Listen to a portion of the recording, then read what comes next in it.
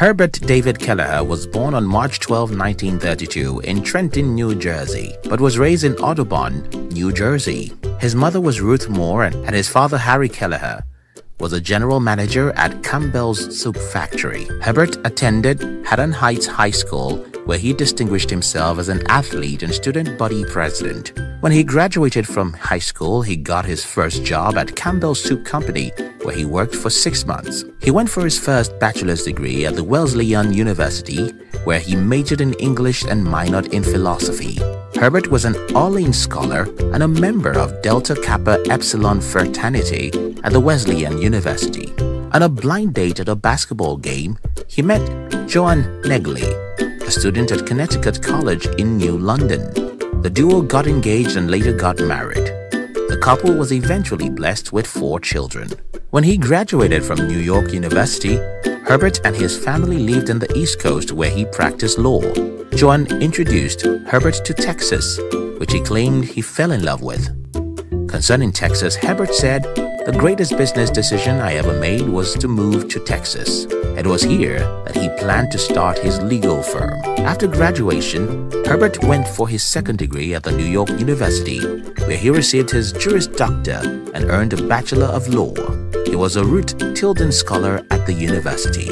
As it turned out, John never got the chance to start that legal firm, but opted for an aviation company instead. Together with Texas businessman Roland King, one of his law firm clients, and banker John Parker, Herbert created a concept for airline business on a cocktail napkin in a restaurant in San Antonio, Texas.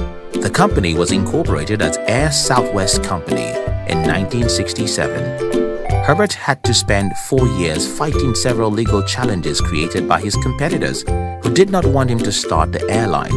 Herbert won the key cases before the Supreme Court of the United States in 1970 and the Supreme Court of Texas in 1971. Eventually, Herbert and King established the airline company in 1971 and renamed it Southwest Airline. The airline offered low fares to passengers and had its first flights in June 18, 1971. Herbert was able to offer the low fare by eliminating needless services and excluding the hub and spoke scheduling system, which was used by other airlines.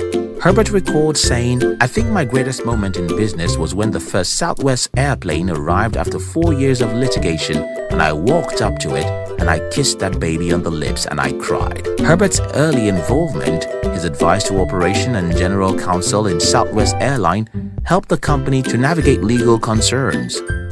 The company hired Lamar as its CEO, but after the misunderstanding and struggles between Lamar and King intensified, Lamar resigned in 1978. Herbert was made the chairman of the board that same year, and the board appointed him as temporary CEO until Howard Putnam was hired as the new president and CEO for the company. When Howard left in 1981 to head Braniff Airways, Herbert was reappointed, but as the full-time CEO and president of the airline. Herbert held these positions for 20 years. During Herbert's leadership, Southwest Airline greatly succeeded through the strategy of offering low fares to passengers, using a single aircraft type, focusing on secondary airports like California, Orange County, and Chicago Midway, building point-to-point traffic rather than using the hub-and-spoke scheduling system and eliminating unnecessary services. However, the company began operating some hub flights at airports such as BWI and STL, and some major airports such as LAX and LGA. Through Herbert's efforts, the airline company was consistently named one of the 5 most admired airline companies in America in Fortune magazine's annual poll. Herbert was also referred to as the best CEO in America by Fortune. The company expanded from just 4 planes to a leader of the industry.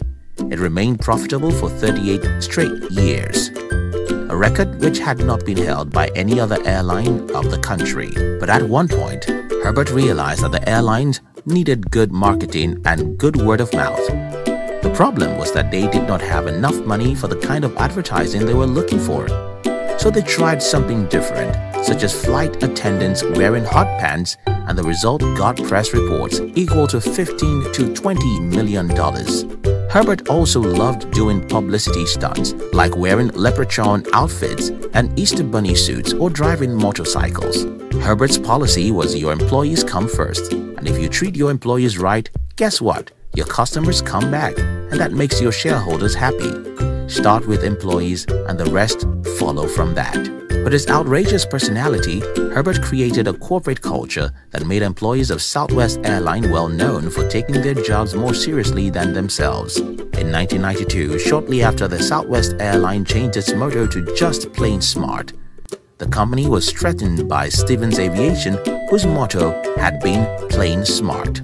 Stevens Aviation threatened a trademark lawsuit, which was, however, resolved in an arm wrestling match between Herbert and Kurt Herwold, CEO of Stevens Aviation. The interesting arm wrestling match is now referred to as Malice in Dallas, and though Herbert lost the match, he was allowed to use the motto in exchange for a charitable donation and conceding Southwest Airlines' legal claim to the motto. Herbert was known for getting very little sleep and for his keen love for cigarettes and wild turkey bourbon. In 1999, he was diagnosed with prostate cancer and underwent radiation therapy. In 2001, Herbert stepped down as president and CEO of Southwest Airlines. James Parker was appointed as the new CEO and Colin Barrett as the new president. However, Herbert remained the chairman of the board. In 2007, the company announced that Herbert will step down from the role of chairman of the board and resign from the board of directors in May 2008. Colin's retirement as president was also announced at the same time. However, both Herbert and Colin would remain full-time employees of the company for another 5 years. When Herbert eventually stepped down as chairman in 2008, CEO Gary C. Kelly was made to occupy the position as well as the position of president. Gary had taken over as CEO of the company from James 3 years earlier.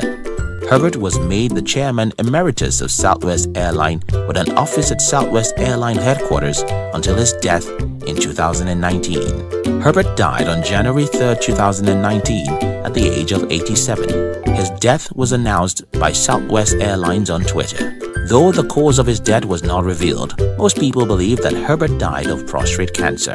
Herbert served as deputy chairman of the Federal Reserve Bank of Dallas Board of Directors. In 2010, he was made the chairman and his term expired in 2013. During his lifetime, his favorite quote was, "If the employees come first, then they're happy.